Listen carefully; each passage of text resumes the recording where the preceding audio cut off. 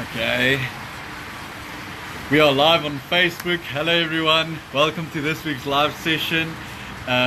Super keen on today. It's rainy weather, so we decided to sit outside and experience the weather while we can. So super excited about that. We're just waiting for Instagram's live feed, and we are live on Instagram. Hello everyone, great rainy weather today, lovely to sit outside. So we decided to sit outside and enjoy the weather. So welcome to this week's live feed every Tuesday at 3. So make sure you join in every Tuesday. We talk about a lot of things, so that is great, and we share some knowledge, which is awesome.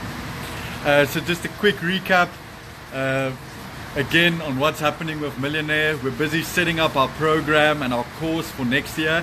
We're going to go to most of the schools in the country and teach a course. We're still in negotiations with the education department and those type of things to get that arranged for next year. Would be great. So we're still in the process of developing the course and that type of stuff, so watch this space. And then the book is also busy distributing to all of the bookstores throughout South Africa, so go check your nearest bookstore and find it there. How to become a millionaire at 22. Great guys. Then this week we had a few questions. So the first one was Vaughn asking what's a good investment return, like ROI. And it really depends. If you're looking at a long-term investment, real long-term, I think anything above 10% is good. Please just don't put everything in the bank at 5% or 6%. Inflation is more than that, so you're losing money. Don't do that. My properties get up to 27%. It all depends on how well you know your financial concepts. Hey Tom, thanks for joining in. It all depends on how good you are with your financial concepts and your business plan. So businesses can give you way more ROI depending on what you do with it. Otherwise, a long-term investment, you can put it in a long-term investment for over 10%. I think that's good. If you can do something better with it, like property or business, awesome for you. Okay, so that's my answer on that. Then Melanie asked, what about procrastination? So a lot of people normally ask me about that, and there's a few answers. We can talk through them today. I thought to spend the session a bit on procrastination and how to take care of that. So Melanie, to answer your question, the first thing that you can do to prevent procrastination or try and fix it is by getting something that you are passionate about.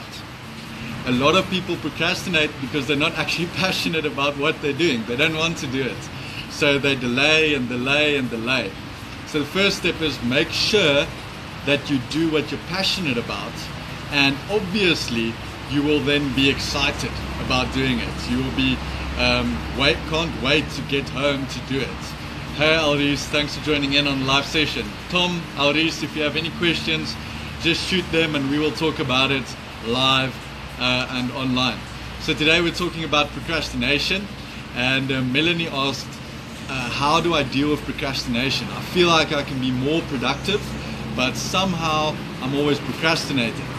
And the answer is, I'll say 4 things. The first thing is, you have to have passion for what you're doing. Because if you have passion, you would be excited to do it. You would feel like, yes, I just want to start. But because sometimes we don't have passion for what we're doing, we're pushing it out and we're pushing it out and we're not getting to it. So if you're not actually passionate about what you're doing, find a way to get yourself motivated or passionate. Because, for example, when I had to study industrial engineering, I would always pack little dinosaur sweets out on the table because I'm super passionate about dinosaurs. I love them, and I'm super passionate about sweets because I love that as well. So I used to pack them out on the table in front of my study books, and if I finished the chapter studying, I could get one of the dinosaurs. So in that way you can also trick your brain into becoming passionate about what you're doing, because you're actually passionate about the reward rather than the actual task. But that will also help you not to procrastinate that much and to just get it done, to just start, because you're going to get that sweetie dinosaur. Awesome. Okay, the second tip is a tip that I took from Frank Leibrand, which is the 5-second rule. And hey Marius, hey Akelmo, thanks for joining in. So the second tip is to do the 5-second rule, and that means you count down from 5. So if you want to procrastinate on something and don't want to do it, just say 5, 4, 3, 2, 1 and do it. Okay? And the reason why I count down from 5 is because you can't count any lower than 1 or 0. Because if you count up to 5, you will always tell yourself, okay, 6, 7, 8, and then you can go forever before you actually do it. So count down from 5 and just do it. Guys, Tom, Alris, Alcamo, Marius, if you have any questions, send them through and we will talk about them live. Today we answered Vaughn's question on interest rates, and now we're busy answering Melanie's question on procrastination. So we're talking about a bit about procrastination and what to do and how to get out of it and just get it going and just start doing. So we're at the third point, and I'll summarize if we're finished. So the third thing you can do is to promise yourself to do it for 10 minutes. 10 minutes is not that long. 10 minutes is not that long. So if you don't want to do something and you're seeing that you're procrastinating, tell yourself, look, I'm just going to do it for 10 minutes. And then you can trick your brain, because your brain would be thinking, oh, 10 minutes, not that bad, let's start it. And then I promise you, if you're in it for 10 minutes, it's going to be much easier to just carry on and go through with it and spend more time on it. So just promise yourself 10 minutes and then just start doing it, and you'll see that if by the time you look at your clock, it's already been half an hour, or it's already been an hour, and you've been busy on it for a while. Okay guys, so procrastination, how can we beat it? The first one is you need to be passionate about what you're doing. If you've missed it, at the end of this video, just check it at the top. At the top you can see it in my stories, the live feed again. But we talked about the first one. Hey Doe, thanks for joining in. The first one was being passionate about what you're doing. The second one was the 5-second rule. Just count down from 5 and just do it. And the third one was 10 minutes. Promise yourself 10 minutes and then just get it done. Okay guys, then there's another thing about procrastination, and that's the last one on this topic, and that is that a lot of people think they procrastinate, but actually they're just not giving the right priority to certain tasks. So we're going to talk about that now. Tom, Alris, Alcamo, Marius, Doe, Yaku, what's up? Let me know what's happening in your business or your side hustle, and ask any questions that you would like to know, and we will talk about them live.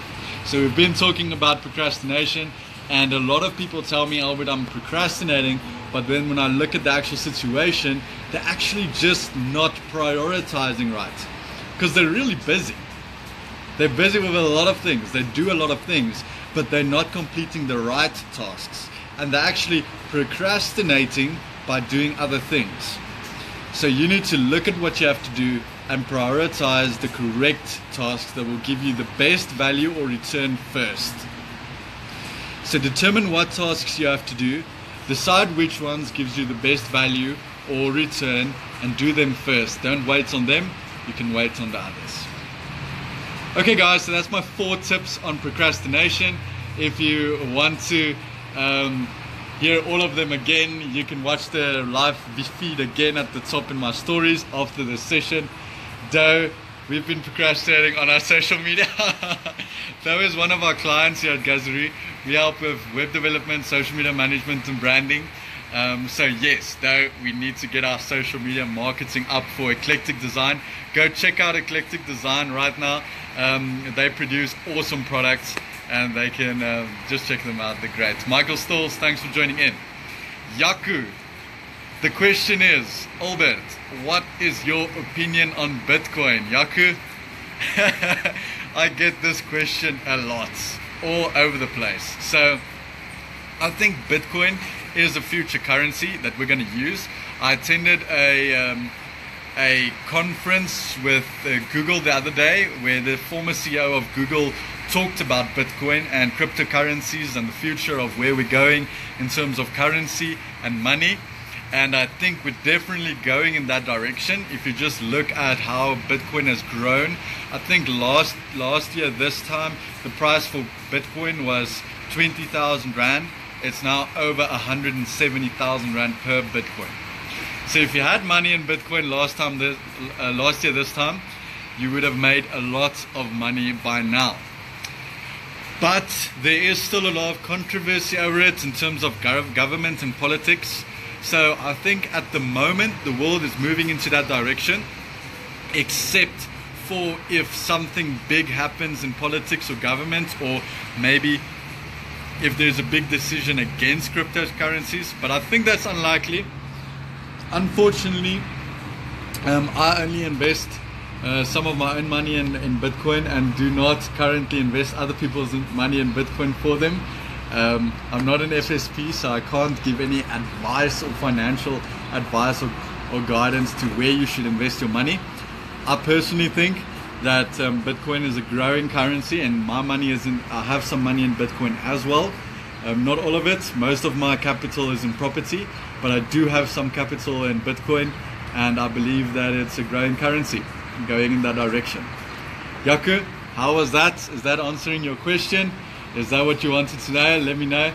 You can also follow a lot of the Bitcoin news online, see what the big guys are saying about it. As I said, I was at a conference with the former CEO of Google. He thinks it's a growing currency and we're going in that direction. So I think maybe you should put a few rands or something in Bitcoin and see where it goes.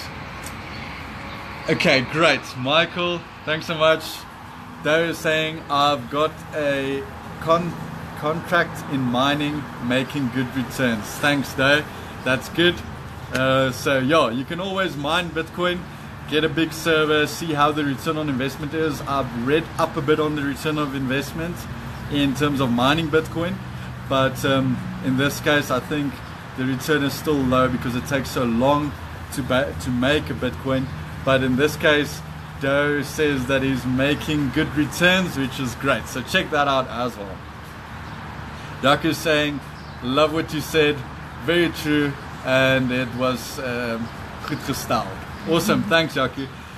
Okay guys, Tom, Elrise, Alkemo, Marius, Doe, Yaku, Michael, and Grant Martin, thanks for joining in. Let me know if there's any other questions. Send them through and we can answer them live.